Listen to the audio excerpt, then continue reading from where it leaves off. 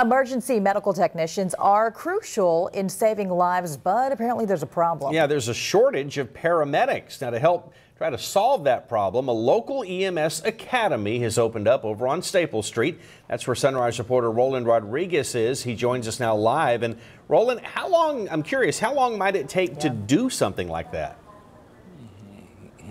Hi, good morning, guys, and good morning, South Texas. That is a great question, Mike. The Texas EMS Academy has set up a fast-paced or fast-track program to get you certified in 14 days.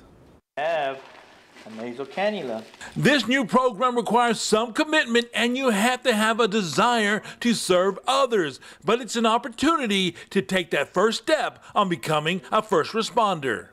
Texas EMS Academy is an opportunity for people to come in, start a career, not only out of high school, but of all ages. It's public safety to help people that are in need. This is an opportunity to get your EMT that we also offer in a 14-day program or a 30-day program to be nationally certified EMT. Students enrolled in the Texas EMS Academy class aren't just practicing CPR, they're preparing for real-life challenges using current technology and techniques during the 14 days of hands-on training. We do more like a boot camp academy that we're going to provide to the students, and it makes that camaraderie and more of the intense pace to where students enjoy their job and enjoy trying to help others.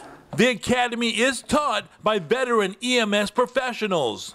The instructors that we have here, they're about 15 years or more experience, not only from the field, but instruction time as well. Jobs requiring EMS and EMT certifications are in dire need of workers, both locally and nationwide, so it is truly a win-win. There's never a time where you not need public safety. We always need to help the public in every need. The more EMTs out there, the more firefighters, the more police officers out there. That's what I think the public really needs. And for more information on the Academy itself, all you have to do is visit our website at kristv.com. Mike, Jen. All right, interesting report. Yeah. Some folks are going to be checking that out. Thank you for that, Roland.